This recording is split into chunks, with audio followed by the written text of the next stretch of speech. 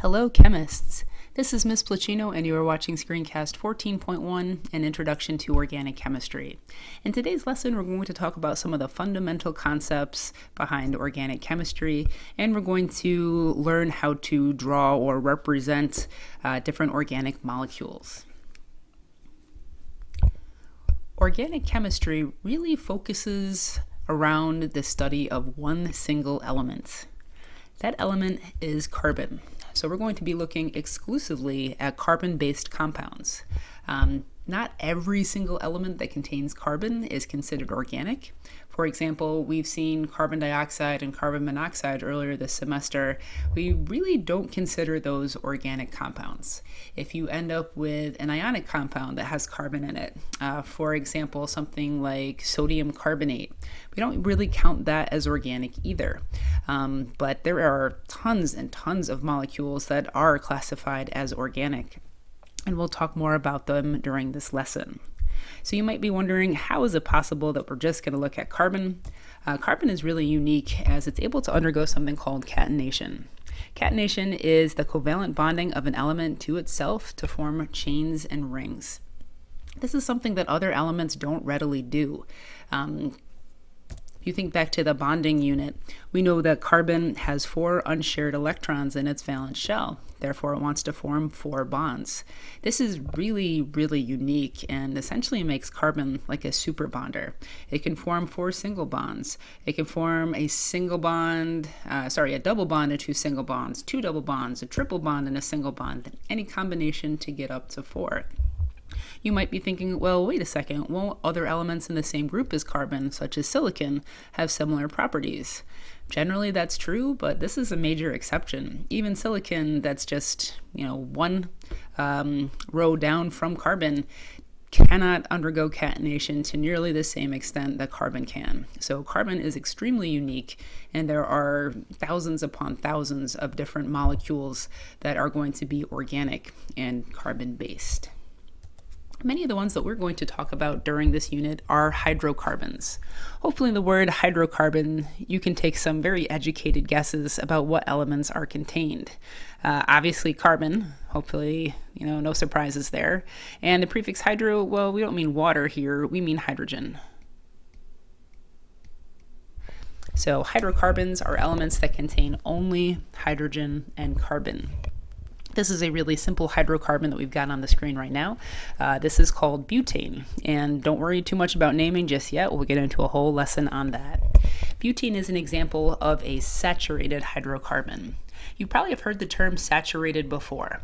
We talked about it in the solution unit. When a solution is holding as much solute as when a solvent is holding as much solute as it possibly can under the given temperature and pressure conditions, we say that it's saturated.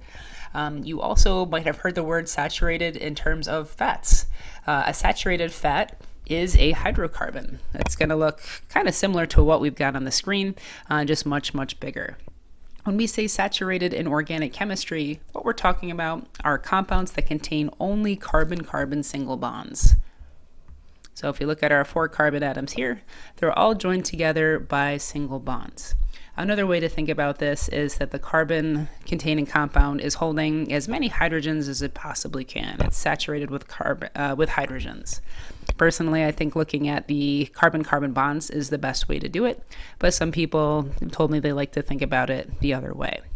You can imagine that a molecule like this is not going to be classified as saturated. It can't be. We don't have only single bonds between carbon atoms.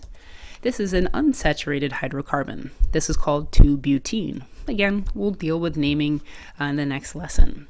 In an unsaturated hydrocarbon, we have at least 1 double or triple carbon-carbon bond. A common misconception is that in an unsaturated molecule, they have to all be double bonds or all be triple bonds. That's definitely not the case. In the entire molecule, you just need 1 bond between carbon atoms that is not a single bond. So hopefully it's pretty clear to see here. Those 2 carbon atoms are bonded together with a double bond. And compared to our last molecule, the saturated hydrocarbon, we've lost 2 hydrogens. This should make sense. We can't have hydrogens bonded to those carbon atoms. Otherwise, we've given carbon too many bonds. Instead of the 4 that it's supposed to have, we've got 1, 2, 3, 4, 5. Carbon's really good at bonding, but it cannot have 5 bonds under the majority of circumstances. So saturated hydrocarbons, all single bonds. Unsaturated hydrocarbons, at least 1 double or triple bond between the carbon atoms.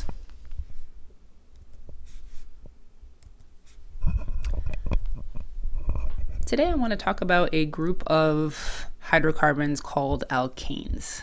Alkanes are really just molecules that contain only single bonds between carbon atoms. They're a type of saturated hydrocarbon.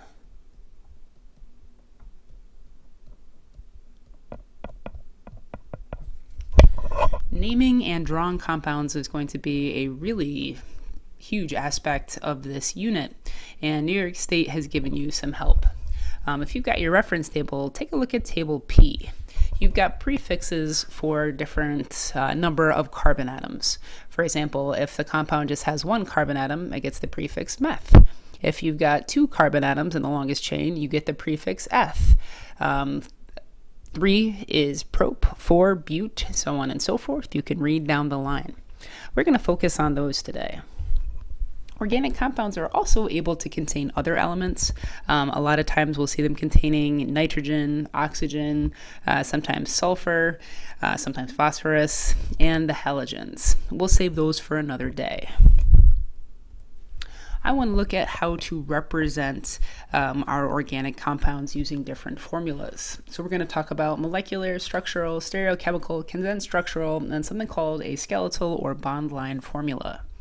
A molecular formula, by this point in the semester, you should be pretty familiar with it. Molecular formula is just showing the number of atoms of each element present in the compound. Methane, we know the prefix meth means 1 carbon. So we've got our carbon atom. Carbon needs to form 4 bonds. So we've got CH4.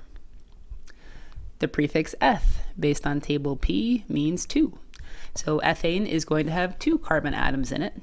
And then since this is ending in ANE, we know it's an alkane, which is a saturated hydrocarbon. So a single bond between those 2 carbon atoms, and then fill it with as many hydrogens as possible.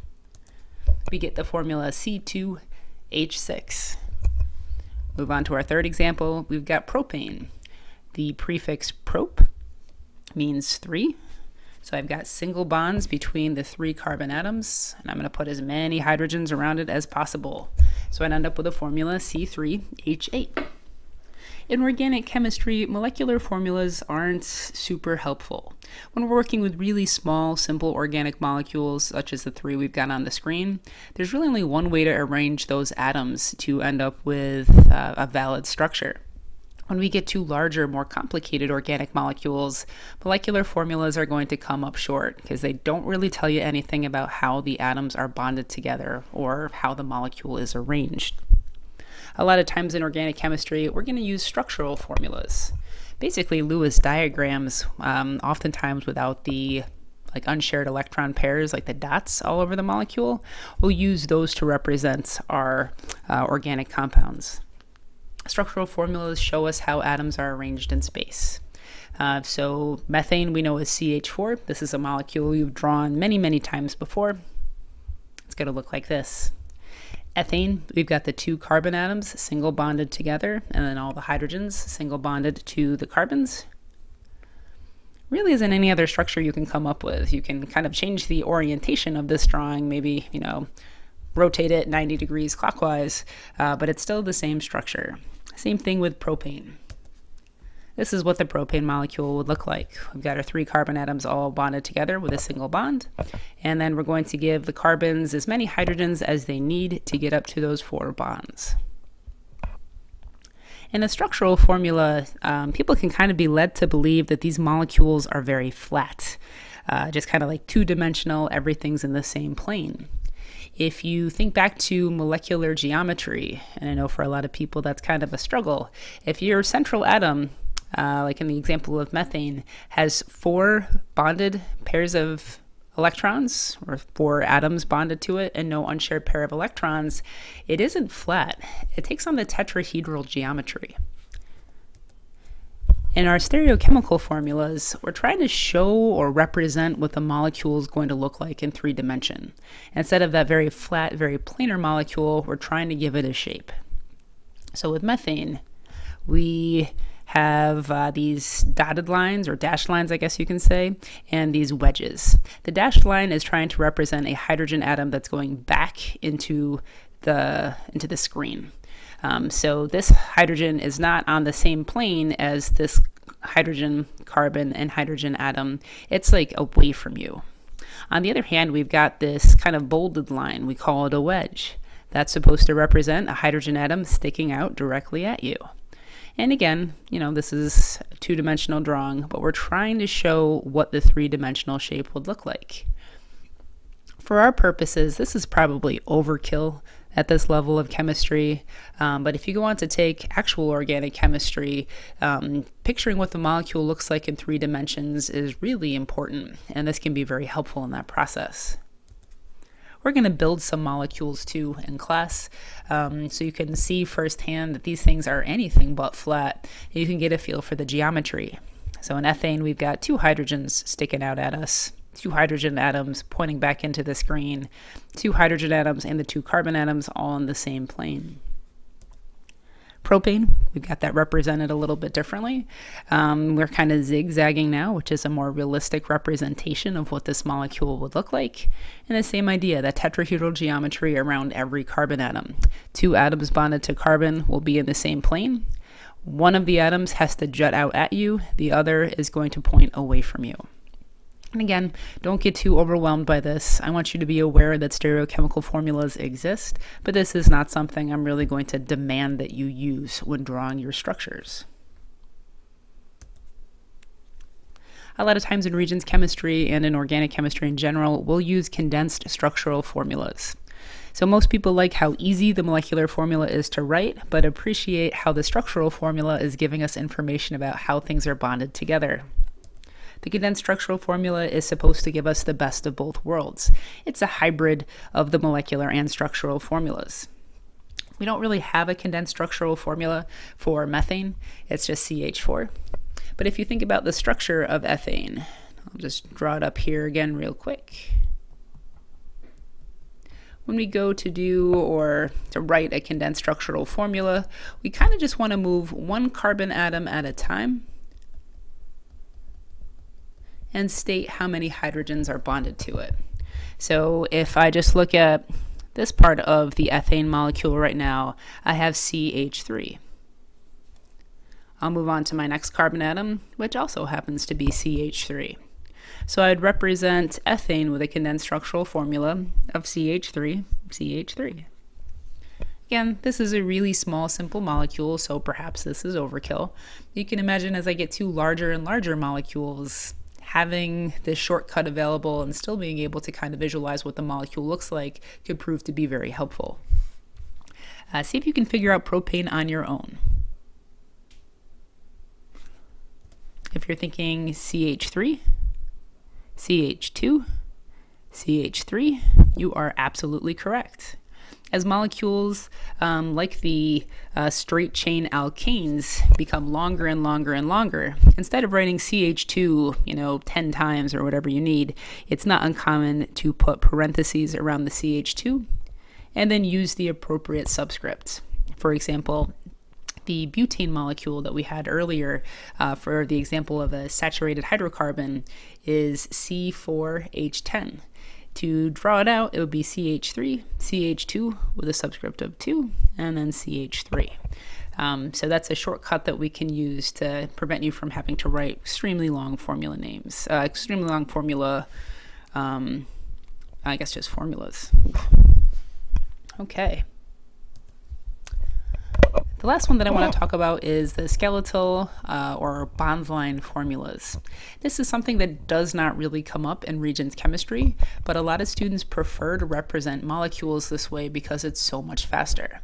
This is a shortcut technique that organic chemists use all the time because they would spend hours drawing molecules. And a lot of time with your molecules, the shape is really extremely important. So this is going to provide us with a very abbreviated way to draw organic compounds. So we don't have an abbreviated way to do this for methane. Methane CH4, it's already pretty short. Ethane looks like this. Yes, it is just a line. You might be thinking, well, how is that supposed to represent anything? In this case, I guess they're not really vertices, but at the end of each line, you should imagine that a carbon atom is there. Unless otherwise noted, it's safe to assume the carbon atoms are going to have however many hydrogens bonded to them so that they can have a total of 4 bonds. So instead of drawing out the 2 carbon atoms and the 3 hydrogen atoms, we just draw this line. So we've got the one CH3 at one end of the line, the other CH3 at the opposite end of the line. Propane. Propane looks like this. Can you justify to yourself why propane would be represented this way using the skeletal or bond line formula? The ends we just talked about, those are CH3s. This corner must be a CH2. Every end or like vertice or corner is going to have a carbon atom with however many hydrogens it needs to fill or to reach its 4 bonds. So this isn't something that I'm going to require you to know how to do since it is beyond the scope of this course. If I give you a quiz or on your test, I'm not going to represent molecules using the bond line formula. But feel free to draw them that way in your homework or on quizzes and tests. I know what they mean.